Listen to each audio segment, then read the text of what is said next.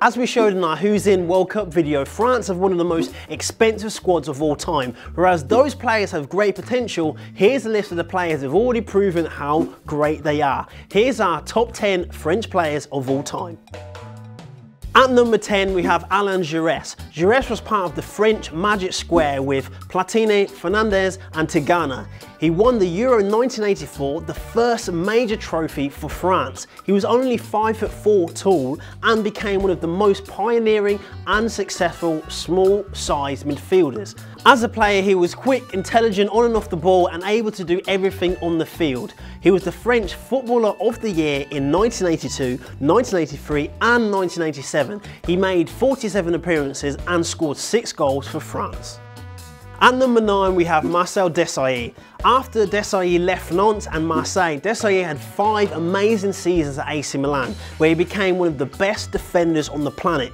He was nicknamed The Rock. He will be remembered as a tackling master and a very strong player, impossible to dribble against and even harder to beat in the air. At club level, Desailly won the Champions League twice, and for France he won the World Cup and the Euros. He played 116 times and scored 6 goals for France, and he will go down as one of the best French defenders of all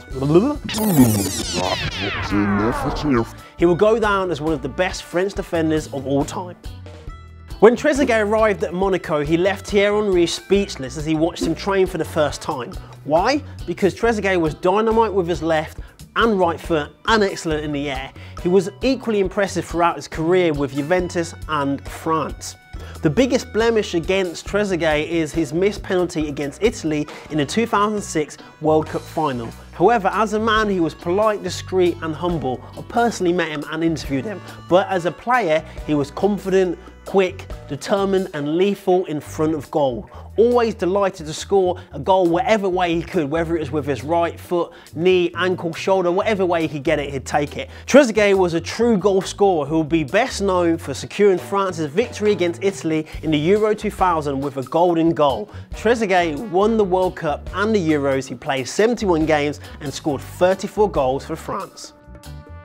Lilian Thuram is truly a world-class defender, which is why he's the most capped French player ever. However, he's only scored 2 goals for France, but those 2 goals were against Croatia in the 1998 World Cup semi-final when France were 1-0 down, so 2 very important goals. Thuram played as a right back, then a centre back. As a player, he was very fast, strong and agile on the ball. He was considered one of the best defenders of his era and won multiple trophies including Serie A titles with Juventus. He won the World Cup and the Euros.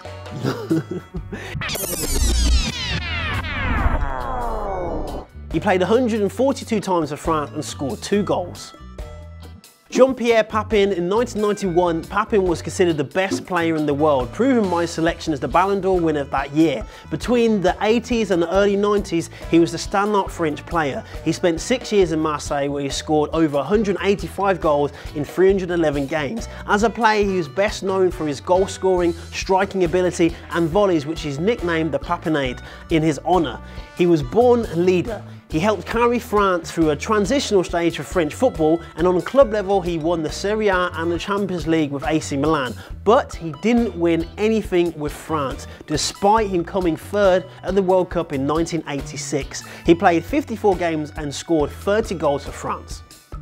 Didier Deschamps was a natural leader and a true captain. He was never the best player in his teams, but he had the biggest heart and the strongest desire to win.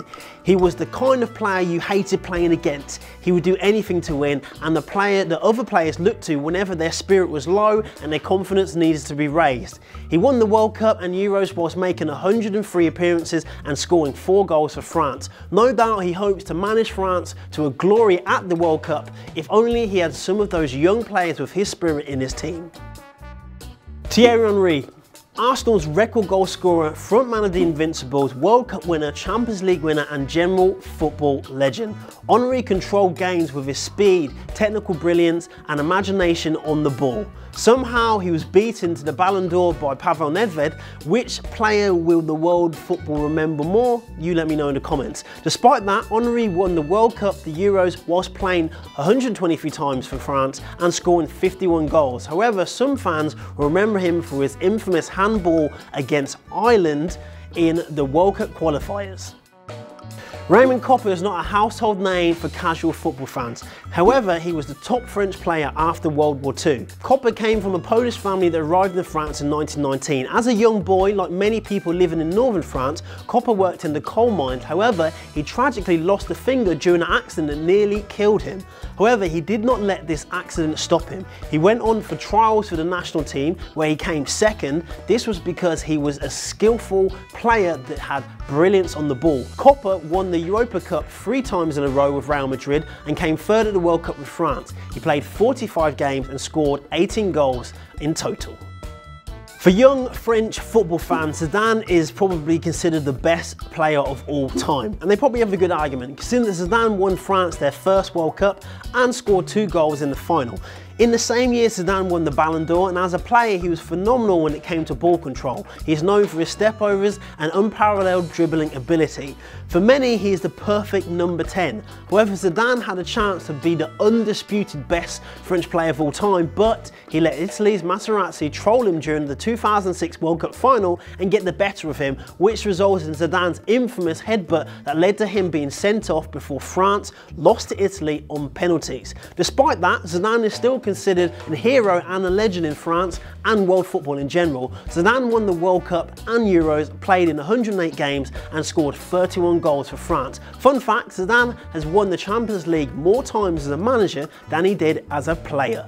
Before we get to number 1, we have to give you some honourable mentions which go out to Patrick Vieira, Just Fontaine, Eric Cantona and Laurent Blanc, to name but a few. To stay up to date with all of the French national team news and football in general, make sure you download the Onefootball app and click subscribe. Our number 1 is Michel Platini. Of course, he's considered one of the best players of all time. And much like Zidane, he was a complete footballer. His accolades are the dreams of most professionals. He's won the Ballon d'Or 3 times in a row. He scored 354 goals in 655 appearances. As a player, he was an artist that could play as a striker or a playmaker. He knew when to dribble or pass, and of course, he loved to shoot.